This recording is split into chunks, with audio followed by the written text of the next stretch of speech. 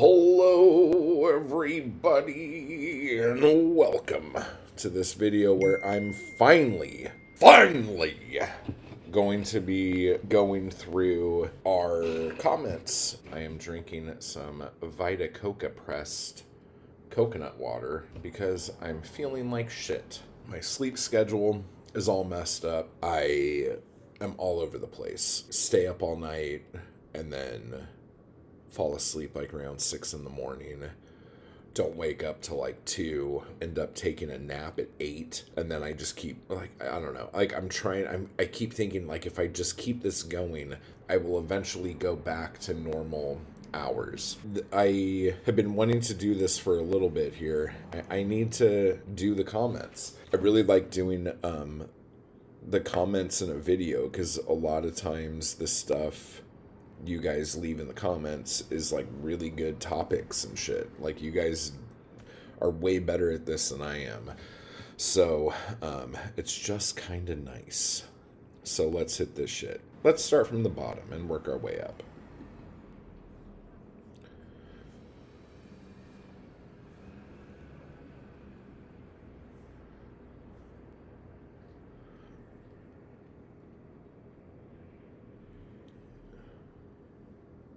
Oh man, I got some shit in here. Let me see. How long has it been since I've done this? Apparently 10 days. Okay, so here we go. And this was on Fix Writer Self-Sabotage Part 4. Things we can't control. Carol said, I don't know why I always yell your name, Carol. I think it's because you said I scared you the first time you heard your name in a video. Okay, Carol says, my hang-up is having a reader base. Or rather, I don't have one. So to fix it, I'm going to start with joining the crew to get help. Oh my gosh, do that. And the new tiers are up. And I'll talk about those later. I'll probably do another video on that. But I'm really introverted, so I get freaked out. Honestly, you might not think this, but I'm very introverted too. Get a couple drinks in me and I'm fine. But in most social situations, I don't engage. I always think about it, but I never do it. And then typically, like, I think that's why, like, performing is so easy because there's a barrier between me and everybody else. So if I'm on stage, there's a barrier. If I'm, like, when I was bartending, I was behind the bar. If I'm, like, doing a panel, like, I'll be at the Bombay Beach Lit Fest on March 23rd. I will be at a table. You know what I'm saying? Like, that separation is always helpful for me. And doing it like this is always helpful for me too. Like talking into the little green dot next to the dark black dot. You know what I'm saying? So, yeah, get involved. One of the big things people say they like about me is the community building, which is weird because I thought I gave off this thing of me hating everybody. So there's that. So moving right along, let's see. We have Joe here, and Joe says on the same video, you're doing extremely respectable work. Oh shit, thanks Joe. And I appreciate there being people like you giving unknown poets an outlet. Keep going strong. Well, shit. I try. I don't think I do enough, honestly, for the unknown poet community.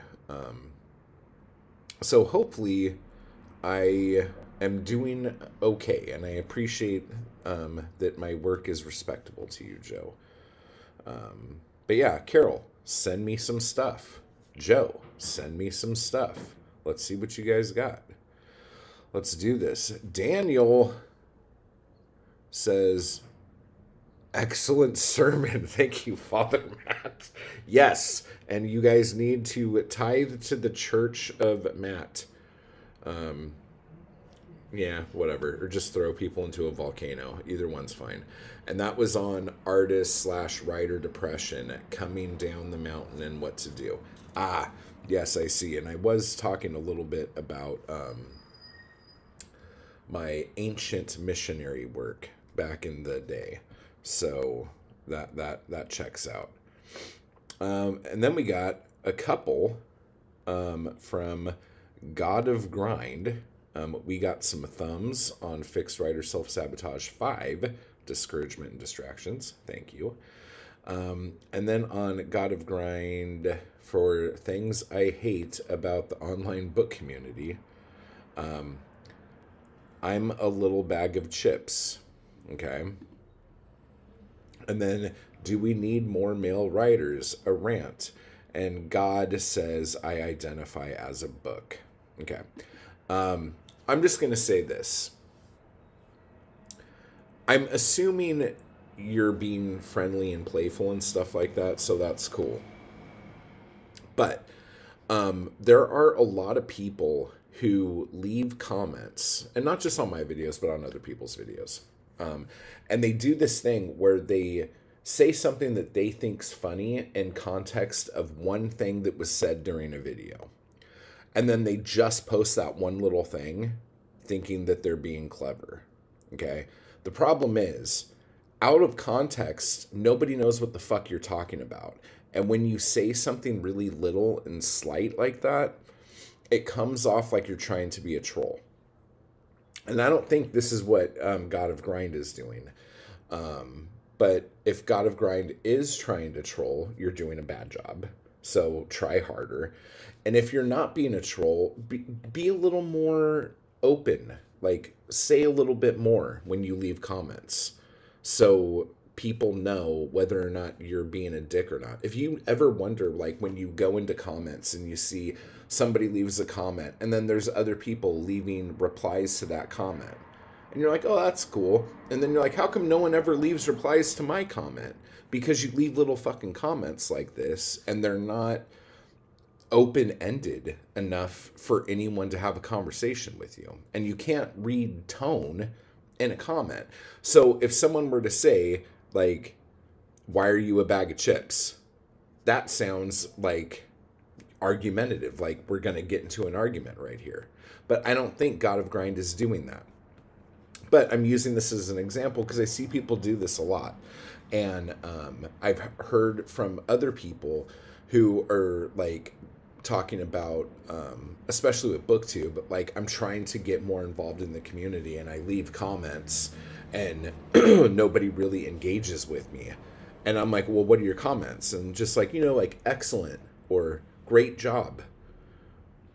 Like, that's cool to leave those comments because every comment helps a channel. But if you want engagement, be open. Think of a question that you could ask either the person who made the video or the other people in the comments. And when you leave comments on other people's comments, don't leave little comments like this.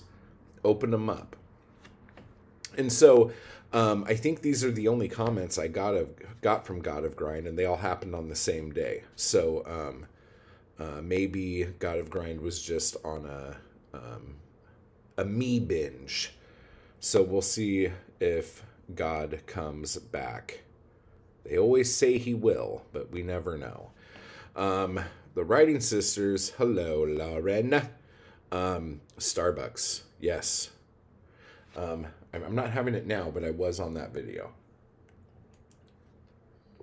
Let's see.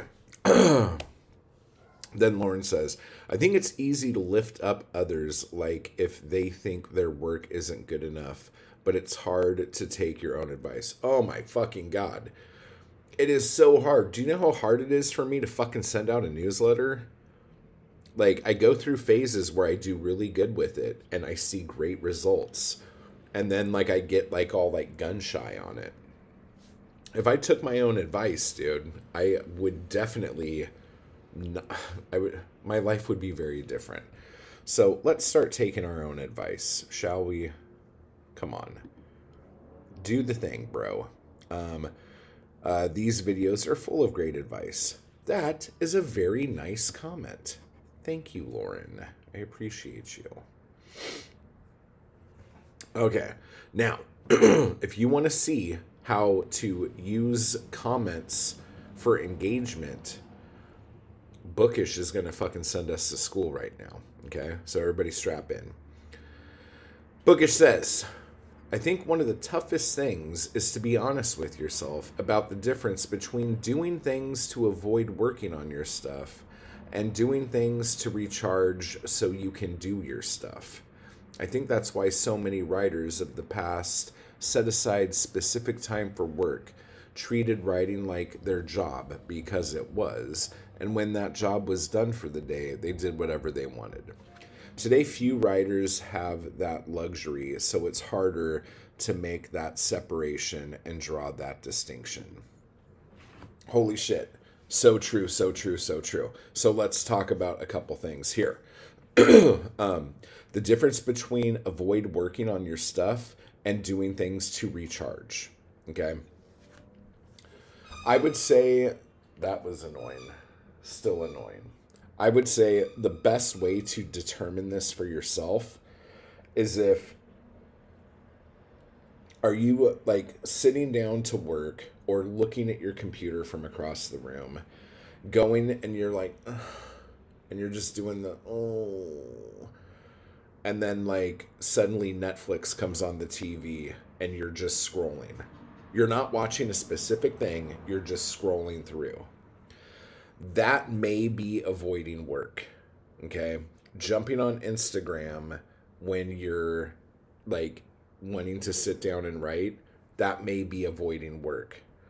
Me watching travel vlogs when I'm supposed to be making videos and writing, that may be avoiding work. But the recharging is something that you should like be preparing for. Like if you go, you know what? I need a beach day. I need to like fucking like really, I need to go take a hike. I need to go for a drive to whatever place you want to go to. That's something you have to prepare. You have to plan that. And when you mentally set in your head, I'm going to recharge, I need to like get my shit together. Oh, that's a huge thing. Like when you plan, that's recharging. Now, there are other times too when, and I'm not trying to be horribly crass here, but when like you have writer's block and then you like can't do anything and then you go and you have sex or something and then you come back and you could write. That is an unplanned recharge that I 100% think everyone should do. In fact, I don't know if it was Tom Wolfe or Thomas Wolfe. I can't remember now. But they used to like jerk off in the morning every time before they started writing, and it like cleared their mind. And I could totally see that. But like talking about how writers set aside specific time to work, like Hemingway would like try to get all his writing done before noon so he could start drinking. Like he didn't like to drink while he was writing. So he's like, you're not going to get a drink until you finish your writing today, son. And he's like, well, shit. And it probably started like, oh, well, I'll just type until 8 p.m. and then I'll drink. And then a year later, I'll just type till 6 p.m. and then I'll have a drink. And then like, da-da-da-da-da. Okay, I'll type till breakfast and then I'll get drunk. So that's really good. And because of, especially in America, the cost of living, trying to find any time to do anything other than work is almost impossible. So I hear you. Thank you for the comment. What do we got now? MJ. MJ says, love this. And you know what? I don't know if MJ was that excited, but there's an exclamation point. So I'm going to say it like MJ really meant it. Love this! Okay, there you go. A lot of what you said hits home. Schedules and lists are my jam. I need to use Dungeons and Dragons function. No, I'm just kidding. That's Do Not Disturb. But I want you to know that when I first read this, I thought it said Dungeons and Dragons. I need to use do not disturb function and time limits on apps a lot more. I do too. I really fucking do. Because a lot of times I don't even realize I'm using my apps. I really fucking don't even think about it. I really, really don't. And then all of a sudden I look outside and the big giant fireball out there ain't there no more. And it's nighttime. And I said, what did I do with my fucking day? So, yeah. MJ, we got to do this. Carol says, I've been so unmotivated to write lately. So I think I need to journal that shit out so I can make room for more creativity. If journaling helps you do that, I highly recommend that. Like, if that is something you have done in the past and that works, I am 100% on board for it. I am on the fence about journaling myself because I would just rather use that time to write if I'm going to take that time to journal in the first place. So that's just me.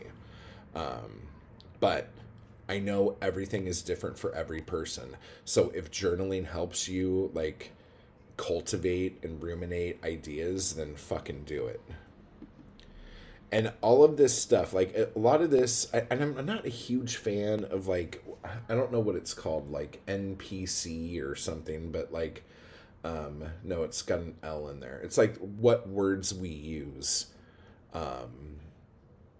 Neural linguistic, NLP, I think is what it is. I don't know what the P stands for, but like the words we use have an effect on us. So instead of saying like, I think I need to journal, say, I'm going to journal today. Like just little things like that. Like pay attention to the words we use repeatedly to describe ourselves or describe the situations we're in. And I know that's silly, but it changes how you do things for sure. We don't want to give ourselves a case of the should-haves, right? Now I sound like your grandma. Deal with it. Okay. So, my 30 plus years with the muse. Bookish says, I don't think I have a muse. Unless that's the same thing as just having an idea that leads to something. I'm not sure. I'm really not sure. I think it's different for everybody, probably. And then Grix stops in and says, I think by the muse, what is meant is the inspiration that sparks the idea and the feeling of the words coming from a source external to yourself while you write it out. But to me, inspiration on its own is like fire without fuel. One has to work first and let the inspiration come when it may.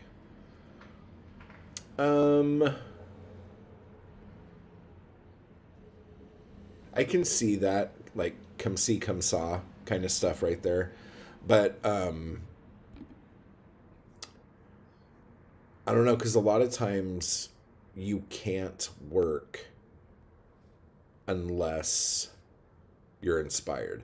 And I think, honestly, it's really different from, depending on what kind of art you're making.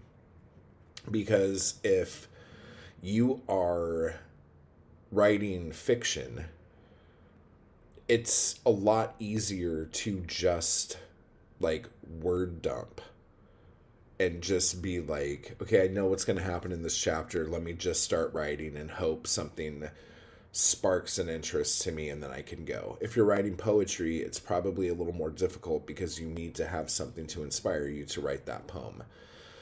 So I think it might be a little bit of both. Like 6 of one, half a dozen of the other.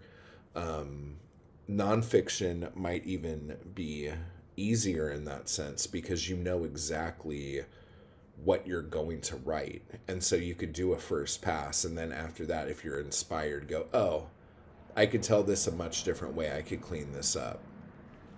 And like when I do my painting, I usually paint to empty my head. So like the only thing I'm inspired with is like dumping emotion and not having a plan and just going in there and beating the fucking canvas or the paper with the brushes and shit until something like comes to me. And that's kind of the same thing as what Grix is talking about. You just do the thing and hope that something hits, you know. So I could see that both ways. And then Bookish says, yeah, I've never felt like what I was writing was coming from somewhere other than myself. Though I'm writing fiction, I give myself freedom to write what comes to me with the idea of cleaning it up later.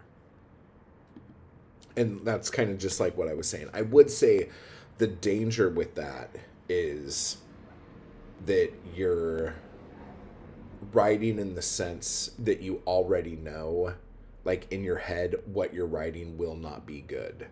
So you can like, and like, I don't mean like that what you're writing sucks, but like the idea that you're like, oh, well, I could just do whatever I want because I'm going to just fix this later.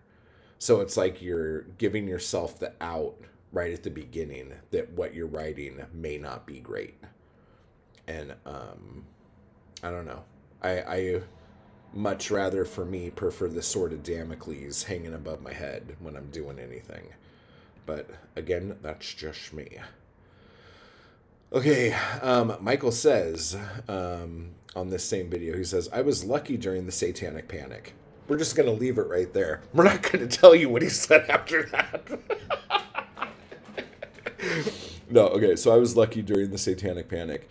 I was into metal, played D&D, and went to a Catholic school that didn't teach art. So I never had to turn anything in that would have gotten me caught or called to the principal's office. That's actually fucking hysterical. And honestly, if anyone needed to go to the principal's office at the Catholic school, I would say it was the dude that listened to metal and played D&D. I'm just saying. So that motherfucker dodged a bullet. Let's be real. Okay, and now we have from Little Hippie Little Horror. I was born in 1975. My mom used to drop me and my sister at the local mom and pop video shop while she went grocery shopping. Oh man, the fucking days. You're taking me back. You are taking me back. We rented the Friday the 13th movies every weekend and watched the shit out of them. Ugh. To this day, my Jason collection continues to thrive. Mine too. Mine too.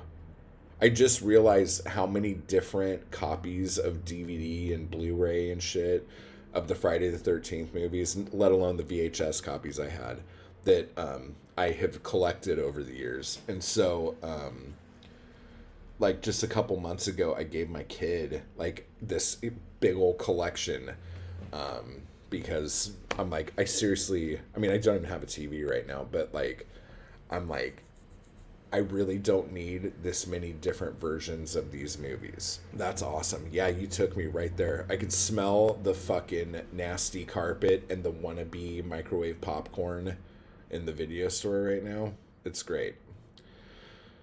Tony says, I went to Catholic elementary school in fourth grade. Oh, and then in fourth grade art class, I tried to turn in a piece of free drawing. I drew Godzilla leaving Tokyo with a subway card dangling in his mouth. As you should. The stupid teacher, who wasn't even a nun, accused me of drawing Satan. I almost got thrown out of school, but luckily my mother was able to explain to the Mother Superior who Godzilla was. Good times. Dude, that is so fucking stupid. Like, that makes me just mad. I absolutely hate how, like, religious stuff is always like, if you don't do exactly what they want you to do, this is obviously Satan. And yes, like, Godzilla. But, like, where in the Bible does it say Satan is taller than buildings and breathes fire, is kind of a lizard, and eats trains? Like, it's just, ugh, my God. I feel for you. I feel for you. Okay. Grick says, nice video. Thanks for passing by my channel. Many people passively wait for the muse while doing anything except writing. But if there is a muse at all, you better be on your desk writing when it shows up. Or be ready to fucking go when it's there. That's my thing. I'm a big fan of when you get struck by lightning, you need to fucking start typing. Like, I don't know if, but like, David Novak was saying, like, he can get hit and then, like, roll it around. So I think it's going to be different for everybody. And then Daniel says, I remember those teachers. Be as creative as you can be. No, too creative, too creative. Yeah, for real. For real. I don't know. That's probably, that should probably be the fucking subheading for OnlyFans. That's pretty good. Okay, and now this is from Jeff. Jeff says, how much do you think the gamifying increased your readership? What made it most successful? Okay, so if you don't know what I'm talking about, on the video, How to Write and Promote a Successful Book Series, Do's and Don'ts, I talked about my Black Star Canyon series and how I gamified it. I think it increased the readership because people not only became excited, like the readers I had were not only excited about, let me switch this up a little bit here. My readers weren't only excited about the books, they were excited about like doing the things and playing the game and getting higher up in the thing. And so because a lot of this stuff was on social media, like they were getting, like they were doing a lot of heavy lifting as far as the promotion for my books were going. So like you got points if you posted, like reposted things that I posted about the book. You got points for reposting reviews. You got more points for creating your own posts. And then you got points for every social media place you put it on. You got points for leaving reviews on the different platforms where you could purchase the books. So because they made the engagement fun, and then every time they got a badge, they would get points for posting the badge on their social medias as well. So their like excitement about what was happening was enough to get new readers involved. So with that said, that like really up to the level of everything. And the thing that made it really cool was I think that was going on in between books 2 and 3. So it made a lot of people go back and get the first 2 collections as the 3rd season was going. So that, I mean, that was huge because the first collected whatever, that did good, but that's when I was first really growing. So by the time the 3rd book came out, like that's when everything was like huge for me. And again, it wasn't like I had a huge best-selling book, but I was doing like well enough off of just that series to like take care of myself when that series was going. And over the next couple years, it continued to go because again, like it would be every 6 months before the next serial thing started. And it got to the point where I had like things where I'm like, okay, so every 6 months this is going to happen. And this seriously happened in between the 2nd and the 3rd when I put this together. That like each month I had to do something to tease what was coming in the next season. So like you have to stay consistent, you have to stay in people's minds, but the gamification really increased a lot of stuff. But you got to make it fun. It can't be work, you know? Like it can't be like grinding shit on Minecraft, you know what I'm saying? Because I did a bunch of interviews way back when I started doing the gamification stuff on different podcasts. and got into like really deep detail. And that was again when that was going well. So I had like a lot more facts and figures and shit. So if I could find anything like that, I'll hit you guys up and let you know. Okay, let's see here. Booker says, have you ever done social media posts other than YouTube promoting your book, series, or otherwise? Yes. Back in the fiction days, we'll say, I would do stuff on YouTube. I did stuff on Facebook, stuff on Twitter, a little bit on Instagram, but mainly on Facebook, and then was doing Facebook ads along with it. And then I was doing Amazon ads right when Amazon ads started, and I didn't love the engagement I was getting off of it, and so I stopped that because that was more expensive than Facebook ads and less targeted. So 4 things you need to build your legacy as a writer. I don't even remember making that video, but Michael says, great video, a lot of food for thought here. Maybe I should go back and listen to it, because I have no idea. The only reason why I know it's my video is because I see my little logo on it. So I guess that was something that happened. You're all gay based. Love it. Okay, Booker says, oh, this is on A Beautiful Woman Asked Me to Read Virginia Woolf. Oh my God. Booker says, well done. I've only read 3 books by Woolf, and this isn't one. I think it's because the Woolf book that so many people were talking about back in the day. Oh, because it was the... Okay.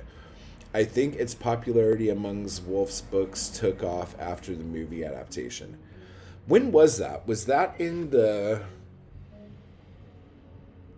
90s, or was that in the 2000s?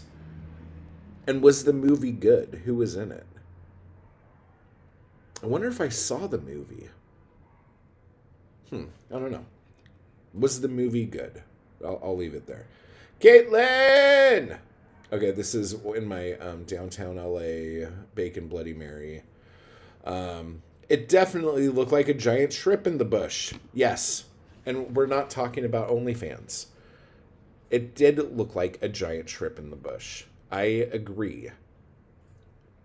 But that would be like the biggest shrimp ever seen, known to man, right? Like, it couldn't have been real. Could not have been real. Like, that would have been like bigger than my head. Like, probably like torso size shrimp. I don't know. Maybe that's a big lobster. Chasey, I really enjoyed this video. Good. I'm glad. Chris. Okay, Chris always fucking comes at me hard. So let's see what Chris says. Orlando naturally loved solitary places, vast views, and to free himself forever and ever and ever alone. He felt the need of something which he could attach his floating heart to. Gradually, the flutter in and about him stilled itself. Now, here's the thing. Chris does this thing where a lot of times he will just leave quotes from books, but then doesn't tell me if it's from the book or not. So sometimes it could be a quote from the book. That sounds like it could be a quote from the book, but Chris is really smart. So Chris might just be like going, hey, I'm going to tell you something, and here it is. So thank you, Chris, for that. Okay, write a poetry chapbook in 1 hour. And this person, Haggle? I'm butchering your name. Wicked approach to write a poetry. Got to try this. Yes, you do. And let me know how it goes for you. I would love to hear about that. Mild Rumpus from Reading This Life sent me here. Oh, cool. MJ, thank you for sending Mild Rumpus here. And Mild Rumpus is not from Chelsea in England. Just so you know. Okay? In case anyone was worried about that. Not from England. I found out the hard way. Let's see here. Oh, and then here we go from the live stream. Have you tried your hand at writing sword and sorcery or horror, says Tony. Oh, wait.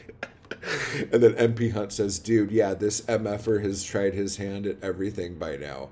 LOL. Only joking. I think he has tried most pulpy styles. His published stuff is mostly poetry and pulpy crime stuff like Layman Chandler, etc., dialed up to 11. I like that. Thank you.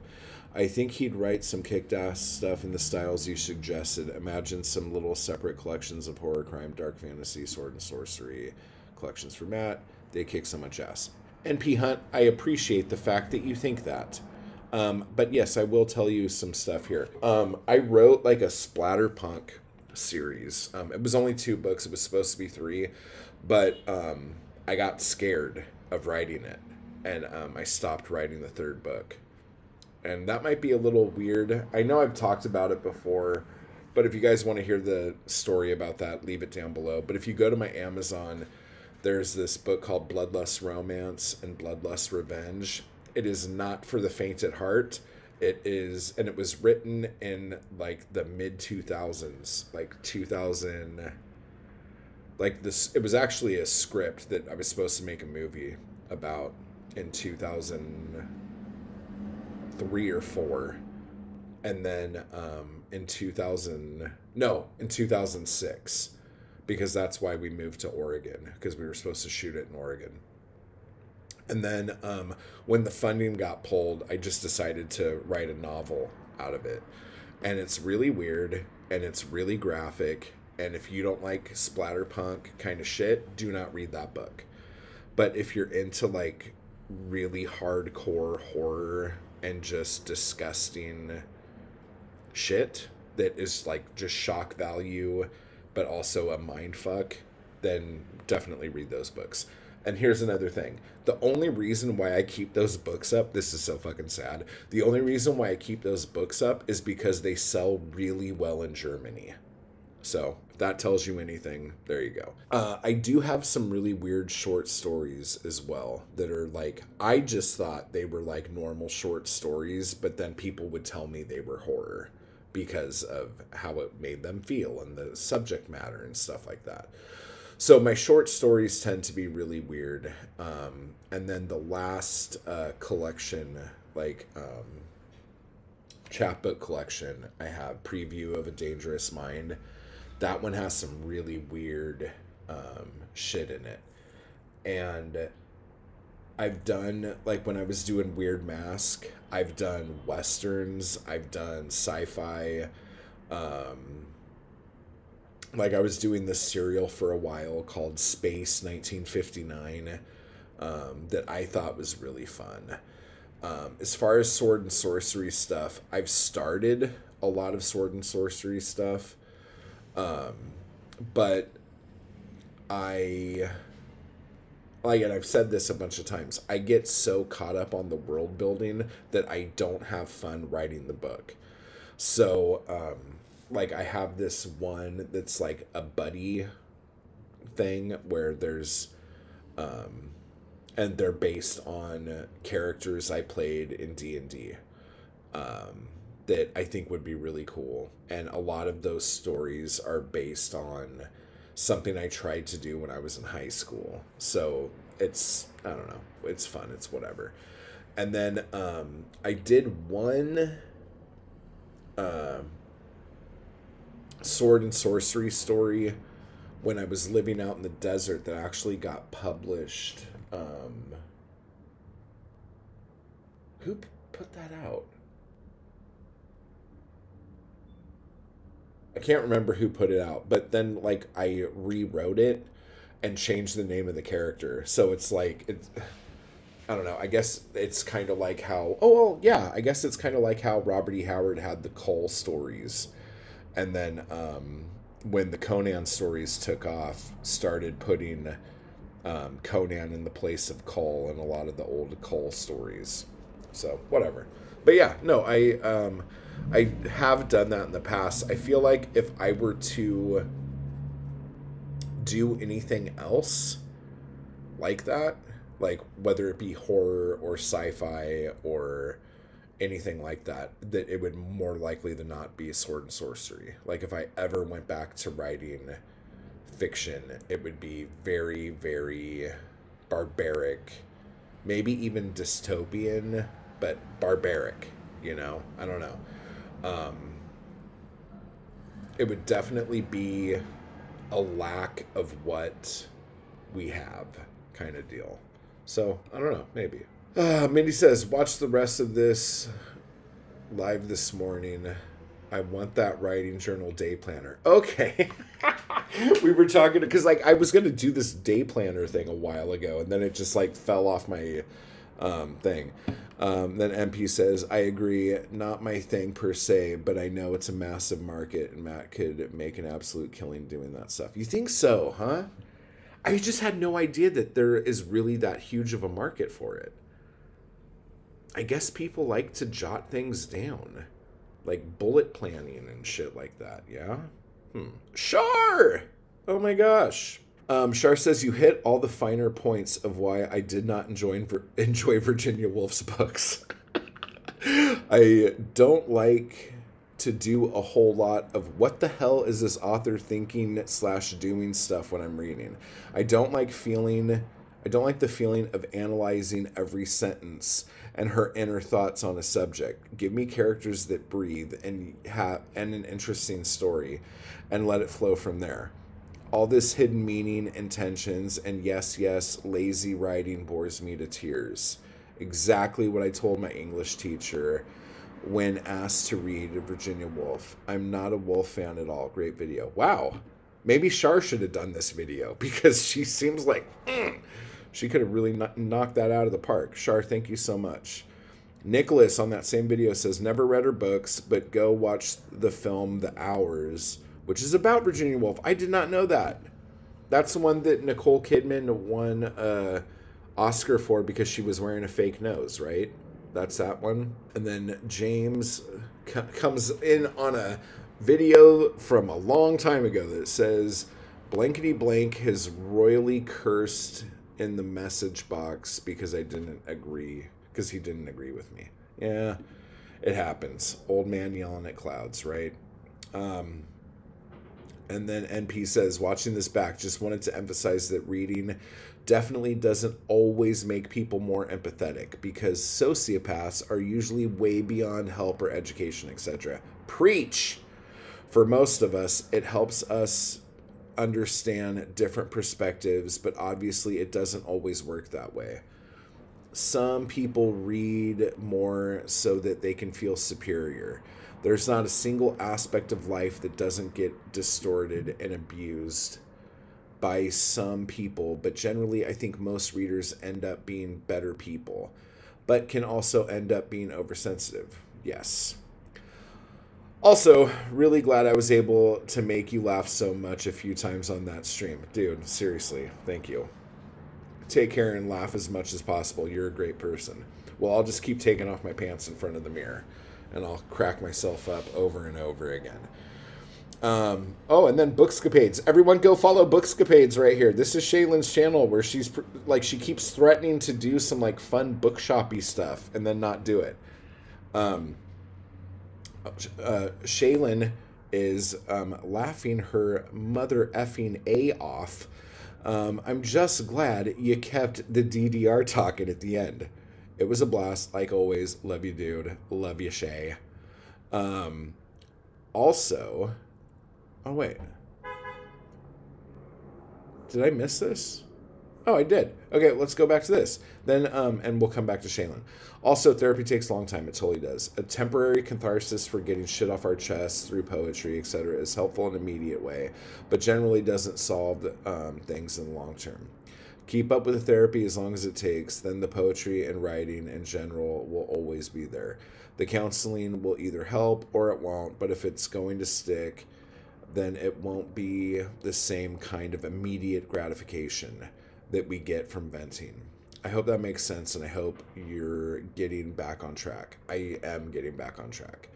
Anytime you feel down, just ask yourself, what would Mr. T do? Mr. T would fucking pity the fool, dude. That's what would fucking happen, dude. Just kidding with that.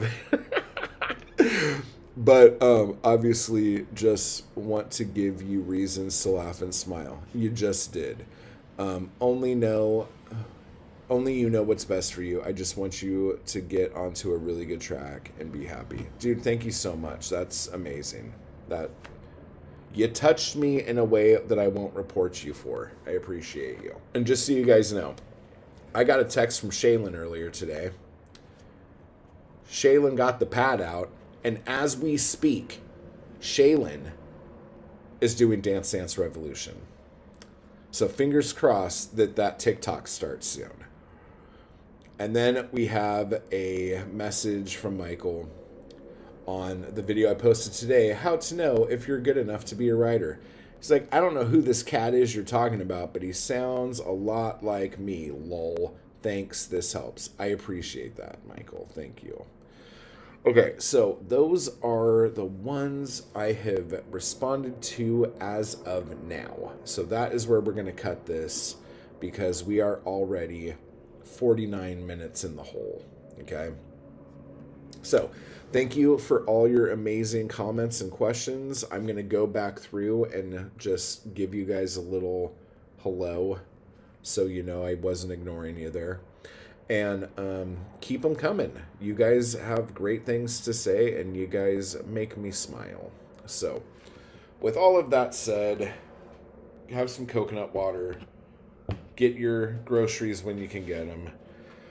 Keep buying my books, type hard, and I will talk to you all later. I just want to give a quick thanks to those people who make these videos possible. Anarchy Crew and my followers on Patreon. I appreciate the hell out of you guys. Thank you so much for keeping me going to keep this content possible. You guys are awesome. And if you'd like to join the crew or the Anarchy Crew, just hit the join button beneath this video. And if you'd like to become a member of my Patreon, you can run over to the link down below to do that as well. Thank you.